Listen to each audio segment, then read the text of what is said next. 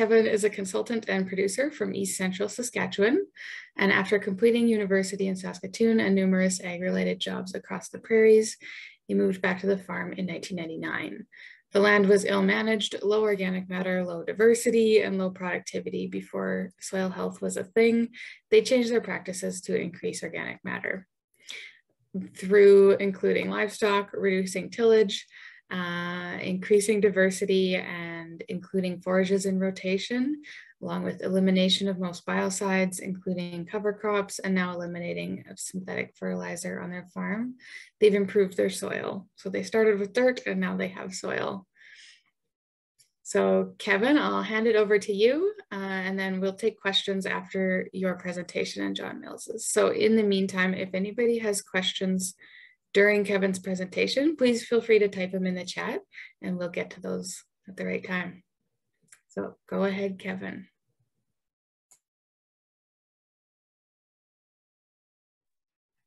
Unmute. That'd make things a lot better for everybody. Okay, so thank you very much. I'm glad to be here this morning. Thanks for the invitation to do the presentation. One little change in the bio is we sold our farm last April, and now we moved to Olds. So a little bit of change in what I'm doing and how I'm doing it. So, but anyways, it won't change my presentation. So cover cropping, where to start?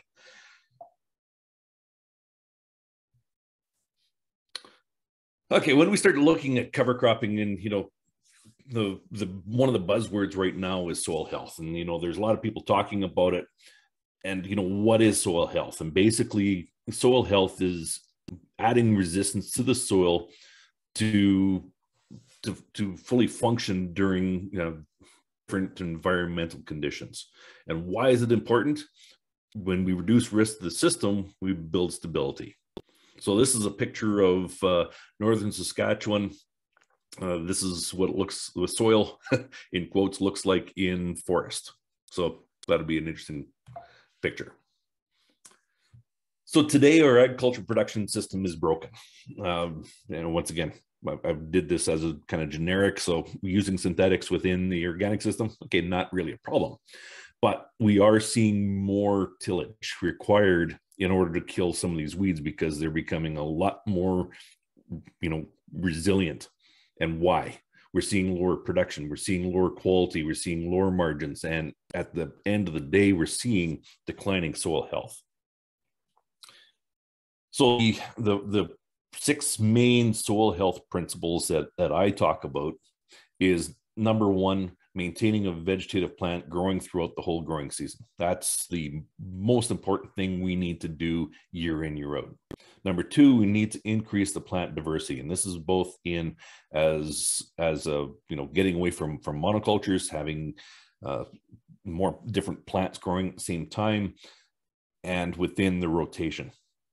We need to, once again, organic, easy, reduce the use of synthetics. But number 4, so you're skipping number 3, but number 4, we need to decrease the amount of tillage we do. That's in the organic system. Is it a number 1? Is it number 2? Is it number 3? Depending on the farm. But we need to reduce the amount of disturbance we're doing to the soil. Number 5, we need to maintain that soil armor, and that is that cover on that soil so we don't get that direct sun on it. And number 6, and a little tricky in the vegetable production, is livestock integration. If we can get some animals out on the land, it's amazing how that soil responds to it. So the number 1, the vegetative plant through the whole growing season. When a plant is in the vegetative stage of its life, it will release up to 80% of the carbon it captures through photosynthesis, releasing it back into the soil as root exudate. That root exudate will now feed that soil biology. So that's how we build soil. When I went through university, I was told that the way we build organic matter is we grow this big crop, we plow it in, bang, we have organic matter. In reality, the plant material above the ground, 80% of the carbon that is above the ground is going to gas off within 3 years. The more tillage you do, the faster it gases off. but we're going to lose it. Where we build soil organic matter is through root exudates, through the roots, and the soil biology. Key thing to take home out of this presentation. The other really neat thing with this plant in the vegetative stage is it'll capture free nitrates from the soil. And why that's important is when we have high nitrates in the soil and low exchangeable calcium, this is what triggers a lot of weed growth. So if we can tie up that nitrate, and we're dealing with a plant that's only going to be, 10 centimeters tall, how much protein does that plant need? So what that plant will do is it'll keep soaking up this free nitrate, because nitrate is a passive uptake in the plant. It will then convert that nitrate back to amino acids and proteins and other nitrogen containing compounds. And when the protein of that plant gets to that trigger level, whatever, depending on what the plant type is, it's then going to release that protein, amino acids, and the rich nitrogen containing compounds back into the soil. That nitrogen source cannot be used by weeds. Our upper plants, our cash crops that we're growing, can through various means. So that this way it's catch and release with these nutrients. And when we can take that free nitrate and keep it low and keep it in that organic nitrogen form, we win. So if you do take that one thing out of my talk, that's it, please. Increasing plant diversity. When we start talking about plant diversity, I'm not talking about, okay, so, have a good rotation because I'm growing wheat, I'm growing barley, I'm growing triticale. Those are all in the same functional plant groups. We're looking at different functional plant groups. So warm season, cool season, we're looking for annual, biennial, perennial. We're looking for grasses, legumes, and broadleaf. We want to have those different plants growing at the same time. When we start doing that, then when I missed one step, we want to take a look at tap-rooted plants and fibrous root plants. So now we're using a lot more of that soil. And if any time you are digging a hole in your field, get out and take a look at your A horizon.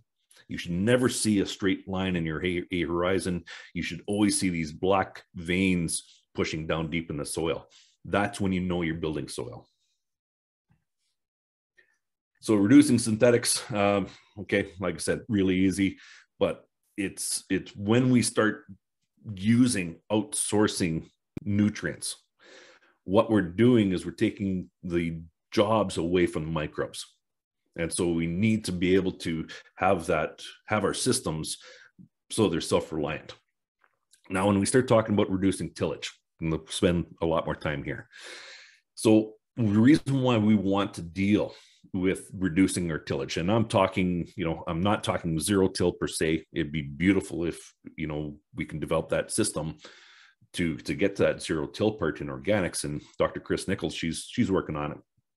But at the end of the day, the more tillage we do, the more damage you're doing to our fungi. The more fungi damage we have, the less resilient we have in these soil aggregates.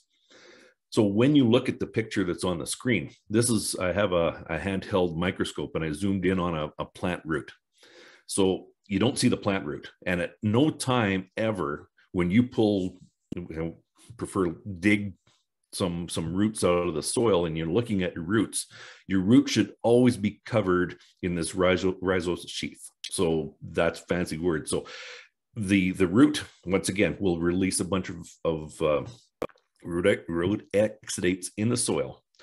That feeds the biology. So the biology is getting fed. They have water. Now what do they need? They need a home. So they'll create these soil aggregates, and that's where they live, so this way they're going to be safe. So when you see those little hairs that are on that screen, that's the hyphae of the fungi. So it's going out and it's acting as extra roots for the plants. It's breaking down the harder to break down nutrients in the soil. The bacteria, they're in those little clusters of soil that you see. So that when we start talking about doing tillage, okay, so we're going to go out and do tillage. So number one, that's going to rip apart the hyphae. So that's bad. That means they have to regrow. But on the flip side, the tillage will increase your bacterial populations. When your bacterial populations increase, what's going to happen is they're going to break down the nutrients very quickly. And especially with the nitrogen, then you'll start getting a higher load of nitrates in your soils. When we have that nitrate in the soil and there's no carbon attached to it, as these bacteria are growing, that bacteria, because it's going to influence your carbon to nitrogen ratio, what's going to happen is the bacteria, they're looking for carbon. So if there's no root exudates coming into the soil, it's going to take the carbon from your organic matter. So now your organic matter starts dropping. So that's where we really have to watch what we're doing. And once again, that tillage is, everybody says we do a early spring tillage to get the weeds growing. Well, absolutely. If you don't do that early spring tillage and go directly into standing stubble with good soil armor and a wider seed end ratio on top, what that's going to do is suppress your weeds because you don't get that nitrate increase. So it's that tillage, we have to reprogram ourselves why we're doing tillage. There's good reasons to do tillage, but there's way more reasons to look at reducing our tillage. So when we start talking about livestock integration, our soils were built by having these critters out on our land, grazing plants, broadleafs and legumes and forbs, and then allowing it to rest. Doing a lot of tillage through history has reduced our natural soil fertility. So we have to look at ways of getting back to a more natural system. So when we have these critters walking across and they're grazing and their hoof traffic and doing the things they do out there, it really stimulates our soil biology and gets that going and producing for a long period of time. So when I'm talking to organic producers looking at how to take conventional land and convert it back into organic, one of the best ways is go to a short-term pasture, whether it's annuals, biennials, go for your 3 years, do some intensive grazing, and then you're going to be prime because number one, you've reduced the tillage you do, you're going to be having more plant diversity, you're checking off all these boxes on the soil health. So it's a really easy, good way of getting your soil set up for getting back into organics or revigorating organic land. So the thing where we have to start is number one, when we start talking cover cropping, is your goals. What are you trying to do? This is where, I spend most of my time when I'm talking to people is what is your goal? What do you want to see after when we're done doing, these cover cropping? What issues do you have, both from that soil and the productivity standpoint? And then how quickly do you want to get there? Because that's going to influence, the strategies we use. So when you look at the cover cropping goals, we're going to look at some of the soil issues. Are you dealing with compaction? Are you dealing with slow water infiltration, low organic matter, poor soil aggregation, low fertility or erosion? Are we looking at production issues of low yields, low quality? Or if we have livestock, is it low feed supplies or a certain time of the year? Or is it a weed issue? And once again, I'm not using high-tech, expensive equipment. This is a 1986 Bordeaux air seeder using 1 3/4 inch hole openers that I was seeding directly into winter triticale that overwintered. Didn't have any plugging, didn't have much for weeds. There's systems out there that work, but we have to, once again, deal with the compaction between our ears before we can open up and learn and understand how we can do these different management processes. So when we're designing blends, these goals are really, really important because that's how we're going to pick the species. And then we're going to have to look at the logistics of when we're going to seed it, how we're going to seed it, how it will be terminated, what was the last crop, what's the next crop. So we don't want to cause any issues production-wise. So that when we start going through and, with these goals, I love this graph or this picture because, okay, we have 3 options. We want something that's good, cheap, fast. We get to pick 2 of them. We can't pick all three, because if we pick all three, then we're in that magical zone where, but I guess if you have a herd of unicorns, that's, we can start rotation and grazing on in that. But this is what we're dealing with. So we have to try and pick two of these. What are our goals? How quickly you want to get there? And so Cotswold C, they have some really a good bunch of pictures like this, where you can see when I'm doing these blends, I'm thinking about above ground, and I'm thinking about below ground. When these plants are growing, how they're growing, brooding structures, all of these things when I'm doing these blends, so that, to throw a little bit of chicory in. I love chicory. It does some beautiful things for the soil, for loosening it up. It's a biennial. There's some issues there, but once again, all manageable. So this is my decision tree when we're going through and doing our planning. So that, there's our grasses, there's our legumes, and then there are broadleaf. But because the broadleaf is so broad, I talk about brassica, non-brassica, and forbs within the broadleaf. Within each group, we're looking for warm season, cool season species, annuals, biennials, and perennials. That's how we get the diversity.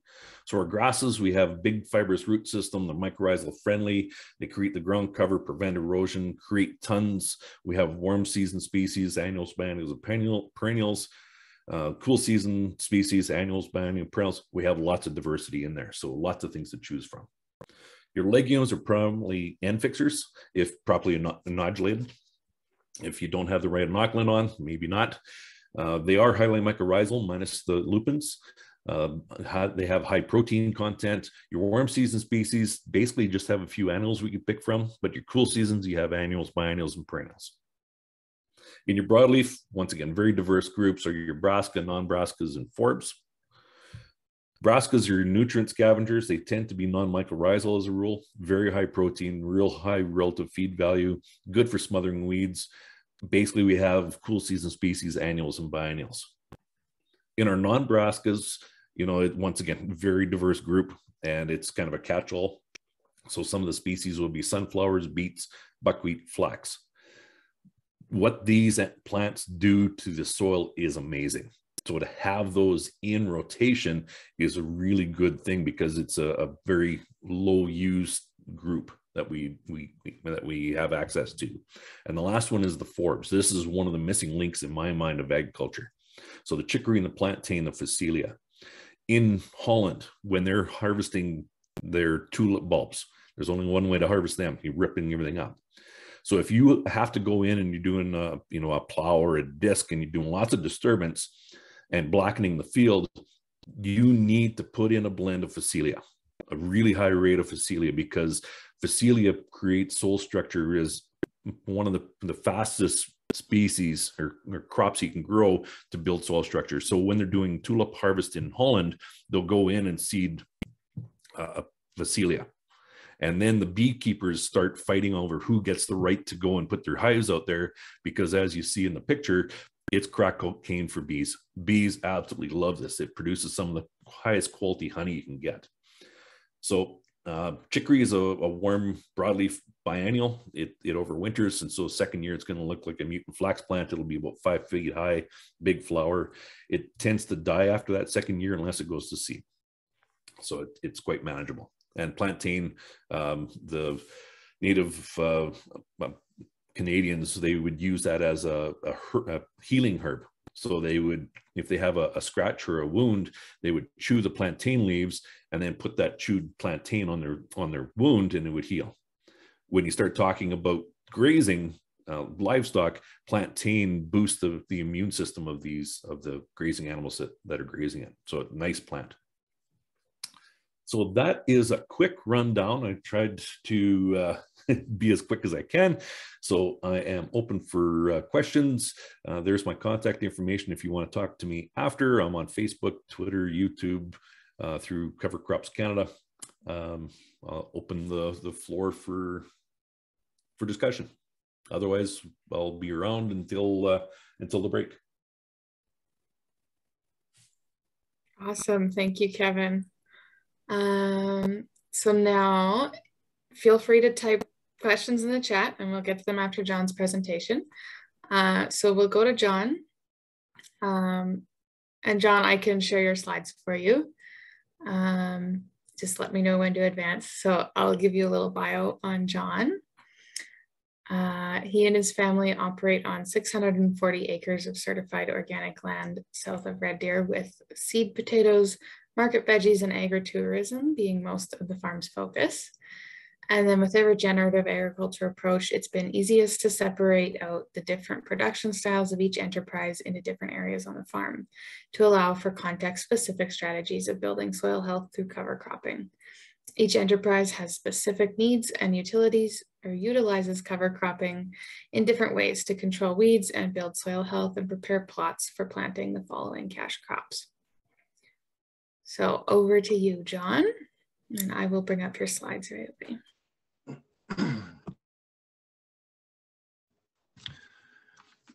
Perfect. Well, while that's loading, so yeah, I'm going to go through a couple of examples of the timing and planting of terminating cover crops in our different operations.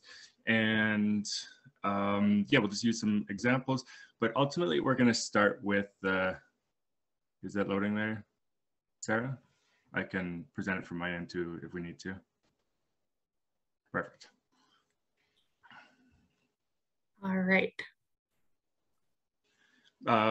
Excellent. So yeah, we're going to talk about some of the goals. It was good that Kevin talked about soil health. It's not, so it's definitely an aspect of what we do, but not what I'm going to talk about in this presentation. So let's get to the next slide if we could, please.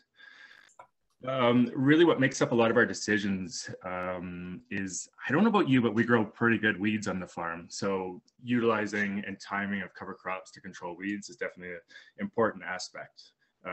Plots with perennial weeds, we still use tillage to control those perennial weeds. So we'll time the tillage before and after cover crops to start to weaken the perennial plants. Annual weeds don't necessarily need tillage as a form of termination to control the annual weeds.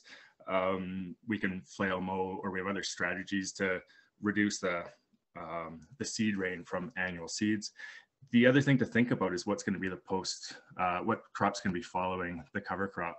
The picture there is a great example of a cover crop, but it's a long ways away from planting something like a small seeded carrot into the following year. This specific plot, the plan is to plant potatoes, not an early planting of potatoes. We're going to give the biomass some more time to break down. It'll maybe be mid-June. We're hoping to plant potatoes in that cover crop. So let's skip to the next slide and see the first examples we have of some plots where we planted garlic and potatoes. So these pictures were from 2020, both planted on the same time, late July.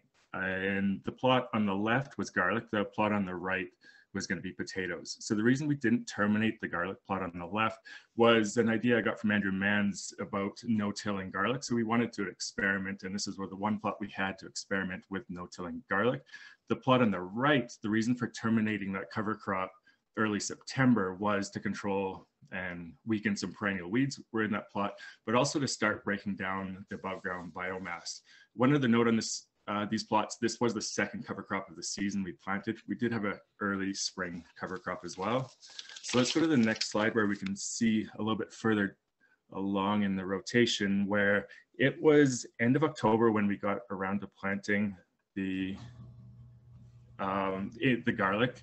The cover crop had been winter killed, so it's laying flat on the ground, and our no-till planter we fashioned was able to plant the garlic great through that crop. We had good garlic quality that year, good germination. You can see we covered it with hay mulch. It's pretty standard for most of our garlic plantings.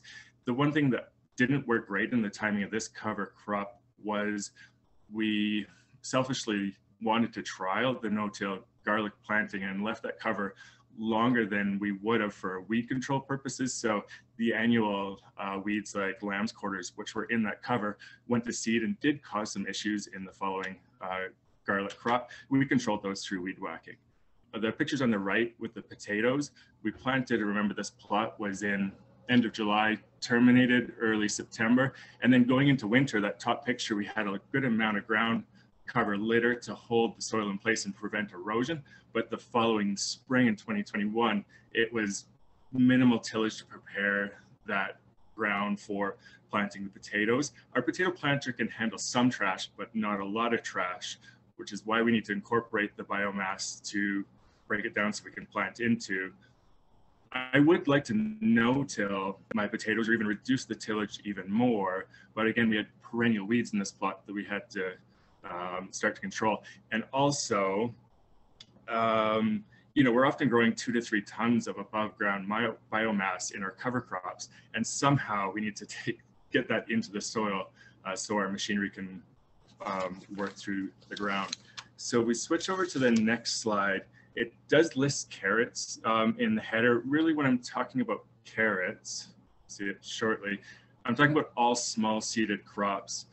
For us, it's carrots, beets, parsnips. That can include radishes and lettuces, anything that you plant with a direct seeded planter. I use a stand hay. We did see yesterday an example of a modified stand hay that could plant through trash. In our case, like the amount of trash that's on the soil is all that my planter can handle.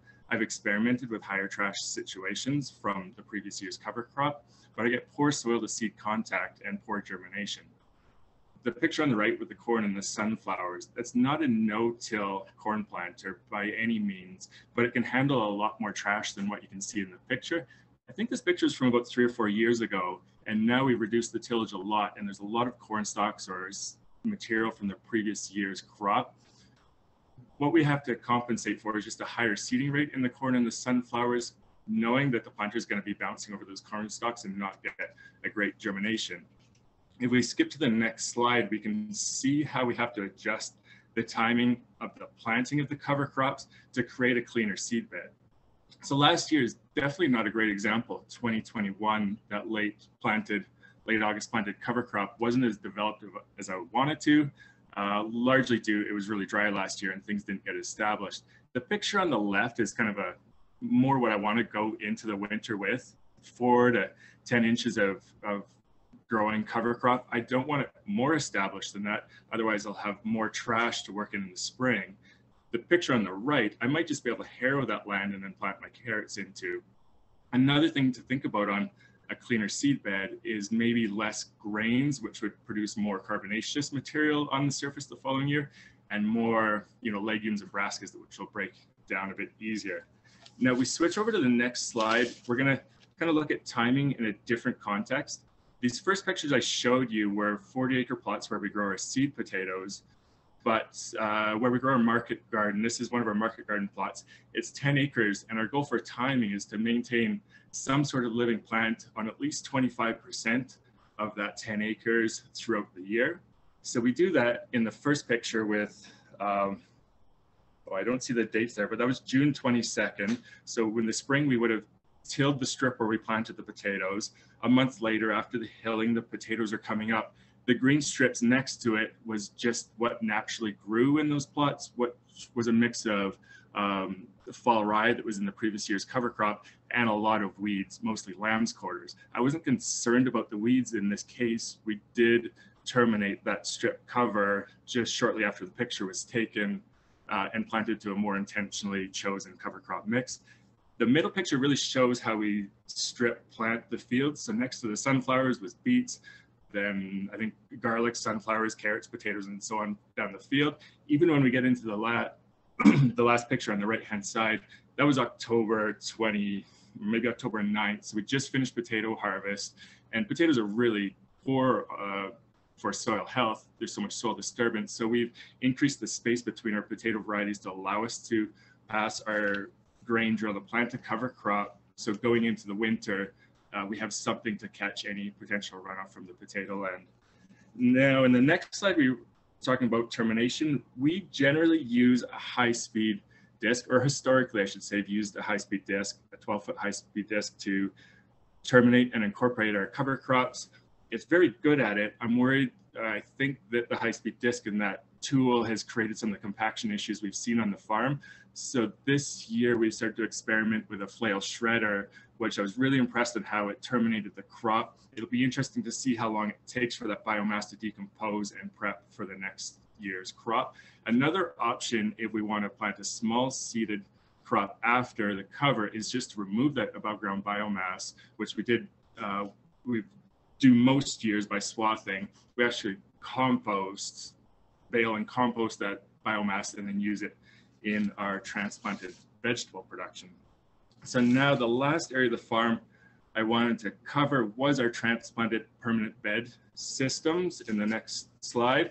So we've, since 2006, we started growing in plastic beds. We fashioned this hoe drill to plant a cover crop between the plastic beds to create a living pathway. We no longer use plastic in our production systems, but we still use the machine to plant the cover crop mixes, the living pathway, lay the drip plate tape, and kind of create the structure of our permanent bed systems. So in the next slide, we can see what that looks like, not in year 1, but in year 2 and 3 and after. The nice thing about the permanent bed system, we kind of have to think about the timing in a different paradigm, because 50% of my field is covered in a perennial cover at all times. So the timing kind of switches. Instead of on when we're going in to manage that cover, we do have to mow it, but we're just free to work in that field whenever we want. It can be early spring after 2 inches of rain, and a couple of days later, we can take our machinery in that field, which always drives on the living cover, and we never drive on the beds where we grow the vegetables. So I do use a rotor tiller occasionally. I'm not totally against tillage in my permanent bed systems, and the rotor tiller enables us to utilize the white clover by pushing it back, preventing it from creeping into the vegetable rows, but enables us to have that perennial cover. Opposed to the bottom right, when we've played around with annuals as a living pathway, the challenge is they take time to establish in the spring, so we don't have the same coverage throughout the year of a cover crop in those plots. Also, we struggle with dandelions and other perennial weeds on the farm, and those perennial weeds can definitely establish in the annual cropping system, whereas I have no issues of dandelions with the white cover or white clover cover crops. I've seen the white clover choke out and reduce even things like thistle and quack grasses are our other issue. So whether it's spring, like in the top left picture where we're getting ready to plant, or fall in the bottom picture where we're planting garlic, no-tilling garlic into those beds, timing is just not an issue anymore for us on those transplanted systems. So I tried to keep it quick. Hopefully that kind of covers anything, and ready for questions if anyone has questions. Right, awesome. Thanks, John. That's really interesting. All right. Looks like we're actually already out of question time. So maybe what let's do is, John, there's a question. Well, and Kevin, there's a couple questions in the chat. If you could answer those in the chat, that'd be great. And then we'll go right into a quick little 5-minute break before our next session. So I believe we should be back around 9:15, 10:15 for those of you in Saskatchewan. So take a few minutes to go get a drink. Sarah, I think there is there's still time for like we're not coming back to the next session until 10:25. So I think there is still time. So we can go into until 10:20 and then still have a 5-minute break. Okay, perfect. Let's do that then. All right. So Kevin, do you want to speak to Bobby's question about the seed varieties? Okay, now I got the mic on.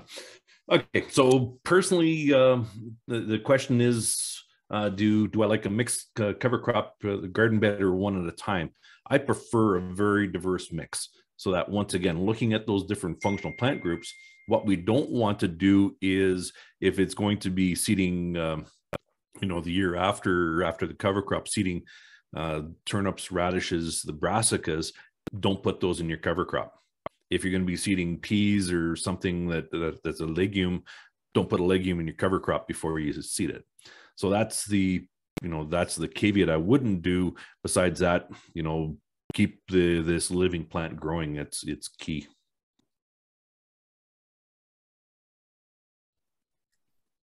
Okay, awesome. We also have another question. Maybe Kevin and John, you might both be able to speak to this. What suggestions do you have for use of cover crops in northern areas where the season seems almost too short for cover crops? I could start with that. Well, I guess one thing I didn't mention is that we're never cover cropping and growing a cash crop in the same year. So we are taking a plot out of production for 1 year to do our cover cropping, which allows us to build soil health, maintain and control weeds, and then prepare the ground the following year for vegetable production. Maybe that's something that, you know, I have the luxury of with having more acres. And as far as mulch versus cover crops between the beds, we mulch in the beds. So a lot of the pictures I showed were just bare soil. We do mulch in the beds. Between the beds, I can't control perennial weeds with mulch. Even lamb's quarters can and stinkweed can push through 3 to 4 inches of mulch in a season, which is why we've moved to the living pathway, and we maintain that by mowing it, whether it's depending on what we have in there, we just maintain it by mowing it. Not to say that the mulch wouldn't work, it just didn't work in our context.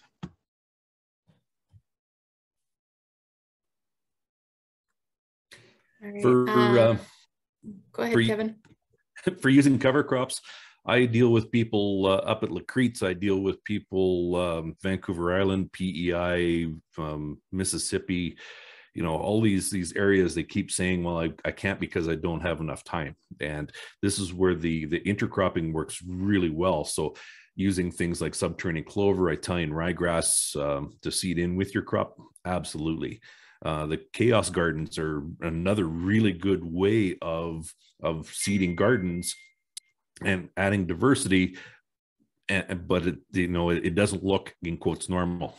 So to have these cover crops, to have to seed, to have your vegetables up and going, established, and then introduce a relay cover crop. So companion cropping, it's a real good way of shortening the days required to get the benefit out of a cover crop. And just to go back to John's comment about lamb's quarters and redroot pigweed, those are two crops that are indicators that they're nitrate accumulators. So that when we have those crops, that means our nitrates in that soil are way too high. So we need to be able to control those and convert those back over. When we see thistles, and John, what you're seeing there is because with white Dutch clover, you have a decent taproot, you're opening that soil, so you're allowing aeration. And when we see thistles, that means you have anaerobic conditions underneath. That means we need to have more taproots in our system. So it's one of the books I highly recommend is When Weeds Talk by J. L. McCammon. Wonderful book to understand why these weeds are growing. That sounds fascinating. Thanks for that recommend. We have a question about where do you recommend getting cover seeds? And Sam says she has 6 acres just north of Edmonton. Well, because I'm a little biased, I'm a cover crop consultant for Imperial Seeds. That's who we decided through Cover Crops Canada to partner with. They're a really good company to work with. On the flip side, to go down to the local garden center, that's an opportunity. It's the biggest thing is when you're talking to someone, make sure that they have some background of what species to be using. One of the first questions I usually ask is, what is your goal? And if people don't ask what your goals are, what you're trying to do, and just say, oh, this is the cover crop, I'd be a little nervous about that. So you need to do a little bit of homework on the flip side. If you know what you're looking for, there's a lot of resources online. Yeah, and we've used places like spear seeds, stamp seeds for some of our smaller kind of cover crop mixed seeds, more specialized stuff, and then just our local seed grain growers to get things like oats, barley, wheat, peas, faba beans that we mix in. And then if we have something, a plot that we're really just trying to control weeds in, and we know it's only going to grow for a couple of weeks, maybe we'll take some of the grain we grew on the farm, barley and wheat, and plant that in, knowing that it's a cheaper option just to keep living plants in that root in the ground until we till again.